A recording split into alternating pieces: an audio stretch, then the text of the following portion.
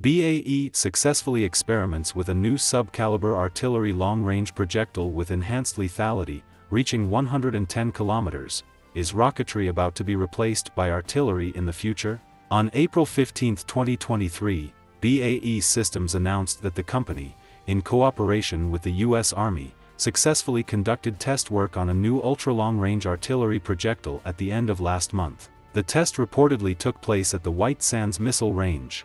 The test site, located in New Mexico, is not only the largest U.S. military facility but also the site of the first missile experiments, with the world's first atomic bomb, Trinity, being successfully tested here, and the first test launch of an E-2 rocket captured by the U.S. military after World War II. It can be said that from nuclear weapons to rocket missiles, from laser weapons to electromagnetic rail guns, the vast majority of the U.S. military's highly sophisticated weapons are tested here. So what is the origin of this new artillery shell from BAE Systems? Can it be tested at a site that represents the highest level of U.S. military technology? According to BAE Systems, the ammunition is called Sub-Caliber Artillery Long-Range Projectile with Enhanced Lethality. Does the name sound like I know every word, but I just can't read them all together? No matter, I will do a detailed introduction next. So what's so great about this shell? It is powerful in the range. The range of conventional 155mm artillery ammunition is generally around 20 to 30 kilometers. The M777 howitzer, for example, has a range of 24 kilometers, the ERFB has a range of 30 kilometers, and the M982 Excalibur has a range of no more than 40 kilometers. This new shell from BAE Systems, on the other hand, is capable of reaching an impressive range of 110 kilometers with the same 155mm caliber. This experiment was done by the 155mm XM907E2 self-propelled gun, which not only flew far but also hit its intended target accurately. You know that the M142 has a range of only 50 to 70 kilometers when firing the standard M26 rocket and a range of only 300 kilometers when firing the ATACMS missile. This means that howitzers using this new BAE ammunition have surpassed HIMARS in terms of range. Previously, rocket artillery could cover the fire range. In the future, I am afraid that will soon be replaced by artillery. So how difficult is it to increase the range of traditional artillery ammunition? Why is it so difficult to break the 100-kilometer limit?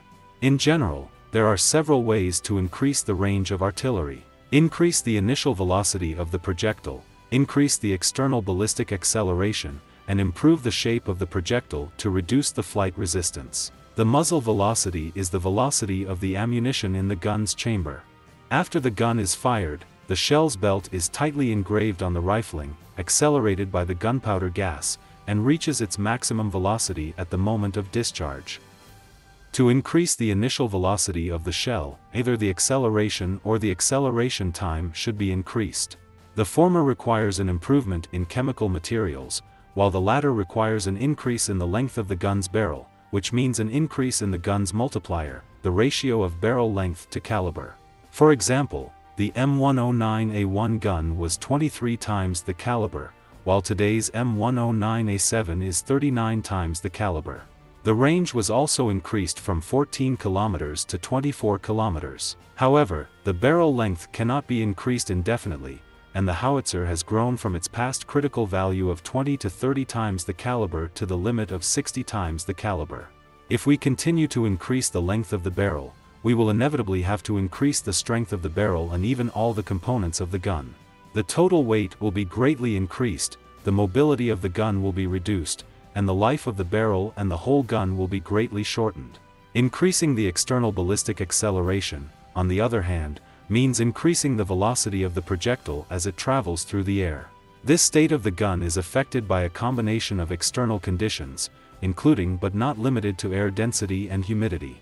These are collectively referred to as external ballistic resistance. Since the barrel diameter cannot be increased indefinitely, increasing the external ballistic acceleration is the main means to extend the range of artillery in the world today. In this part of the gun, if you want to increase the range, it is only to increase the speed and reduce the resistance. There are two main ways to increase the external energy of the projectile or change the external structure of the projectile. Changing the shape of the projectile is relatively simple, as it reduces air resistance by changing the aerodynamic shape of the warhead. The most classic example is the date bomb. Most of the artillery shells used by various countries earlier were cylindrical shells, and the actual range of these shells would be much less than the theoretical range due to the frictional resistance of air in flight. The actual range of a 155 mm cylindrical shell is only about 30% of the theoretical range. The date bomb has a more rounded shape than the cylindrical shell, and its length and diameter are larger, from 4 times the length and diameter ratio of the ordinary shell to 5.5 to 6 times, which is a low resistance shape of the extended range shell, and the range is increased by 30% compared to the cylindrical shape. It is relatively more difficult to increase the external energy. From easy to difficult are the base bleed projectile, rocket extended range, and ramjet extended range. The base bleed projectile is a gas device added to the tail of the projectile to fill the low-pressure area at the end of the projectile through the bottom powder exhaust, thus reducing the air resistance caused by the air pressure difference to achieve the purpose of increasing the range. The range can be extended from more than 20 kilometers to 30 kilometers with ordinary ammunition. The rocket extended projectile is equipped with a real rocket motor at the end of the projectile, and when fired, it starts to be propelled by the initial launch charge in the chamber like a normal shell, and the rocket motor at the rear of the projectile starts to work to provide thrust after flying a certain distance from the muzzle. This violent pileup of power could have a range of 50 to 70 kilometers. The ramjet extended range projectile can be considered a further extension of the rocket extended range projectile. Ordinary rocket range extenders are equivalent to artillery rockets, with huge rocket motors taking up too much space. In contrast, the ramjet engine does not need to carry its own oxidizer, and the entire projectile is designed as a ramjet engine, and the projectile and engine are highly integrated into one, which is basically equivalent to a gun-launched missile. However, because of the need to integrate a whole engine into a small shell, the air inlet, nozzle, engine combustion chamber, etc. need to be crammed into a small space. At the same time, the stamping engine needs to face many unfavorable factors, such as a high load, in the process of work. When the size of the stamping engine is small to a certain extent, the strength of its material and structure can withstand the high-speed airflow and the test of super temperature and pressure before and after the gun chamber, as well as how to maintain the stability of various electronic devices inside the shell in high-speed flight. These are difficult problems to overcome. Its design and manufacturing are extremely difficult, and its performance is unstable. So far, there is still no ramjet in the world that can really serve on large-caliber guns. The Ramjet 155, jointly developed by Boeing and the Norwegian Nordic Ammunition Company, and the XM1155 ramjet, developed by Raytheon and TNO of the Netherlands, are the only two being tested in the US military. Both shells have a range of more than 100 kilometers but have the obvious disadvantage of being expensive and having a low charge. The BAE Systems subcaliber artillery long-range projectile with enhanced lethality is the product of a joint competition with Boeing and Raytheon for the U.S. Army's Long-Range Precision Strike program. The program envisions several future generations of U.S. Army long-range strike equipment, including the XM1299 155mm self-propelled gun, which is being tested today. To further enhance the gun's operational capabilities, the U.S. Army included the 155mm long-range precision-guided artillery round, called the XM1155, in the LRPF's development program. In order to win the final order, three well-known arms companies, BAE, Boeing, and Raytheon, all participated in the competition. So what is the difference between BAE, Raytheon, and Boeing when compared to the same 100 kilometers range? The most intuitive difference is that it does not use the extended range technology of the ramjet engine. This is quite impressive, knowing that with the current technology, the only way to achieve a range of more than 100 kilometers is to install a ramjet engine. Of course, there is also the LRMP shell developed by General Atomics, but it is a gliding shell, and the gliding method with folding wings is not suitable for high muzzle velocity, and the gliding flight will inevitably increase the flight time of the shell, which is not as good as the first three companies' solutions for hitting time-sensitive targets. Since BAE's shells do not use ramjet engines to increase range, what technology is used? I couldn't find any information about it even after checking a lot of sources. The official website of BAE only emphasizes its excellent range but not its technical principles. At present, we can only call it black magic technology. However, although the core technology is not much public for secrecy reasons, we can still find some clues from other details.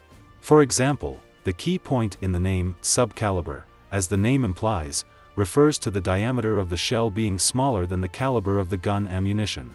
The opposite is also true of supercaliber ammunition, which, as the name implies, refers to ammunition with a diameter larger than the caliber of the gun. The most famous example of supercaliber ammunition is the various portable rockets. The World War II German Army was equipped with the Iron Fist anti-tank rocket, one of the originators of modern supercaliber artillery shells. There are also RPG rockets that are now common in security warfare and are typical of supercaliber ammunition. Its characteristics are a smaller initial velocity and greater power, making it suitable for close-range damage to kill targets. The most typical example of subcaliber ammunition is APFSDS, which destroys armored targets with its own impact. In the same conditions, subcaliber armor-piercing ammunition can penetrate deeper than the same type of armor-piercing ammunition of the same caliber, increasing penetration depth by 1 to 2 times.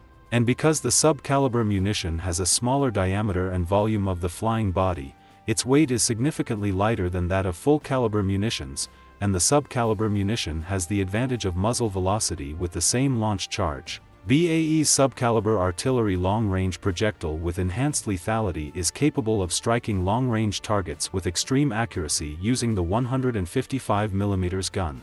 Attacks can be completed on stationary and moving targets at ranges in excess of 110 kilometers. The other key point in the name, enhanced lethality, is the biggest advantage over the Raytheon and Boeing ramjet projectiles, which have a higher charge in the warhead. Since the ramjet has an integrated engine, it has the disadvantage of having a reduced combat charge and is not as powerful as a normal artillery round.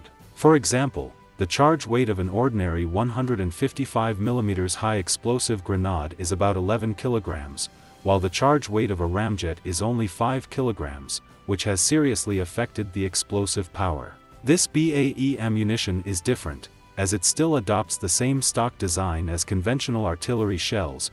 Its charge weight will not be lower than that of conventional ammunition and may even be higher. And without the use of complex ramjet technology, it should be able to achieve a cost closer to that of existing conventional artillery shells.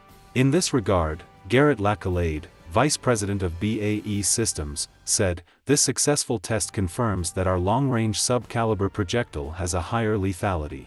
It has double the range of existing guided artillery rounds. We are confident that this ammunition is the ultimate ammunition for the U.S. Army's advanced body barrel gun, the M1299. If BAE Systems has really achieved the above points, low cost to achieve ultra-long range without compromising the destructive power of the ammunition, then it can be said that Boeing and Raytheon have been considered early out of the competition.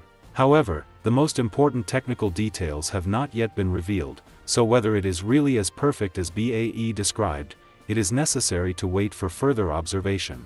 Well, that's all for this issue. What do you think of BAE's subcaliber artillery long-range projectile with enhanced lethality? Feel free to post your thoughts in the comments section.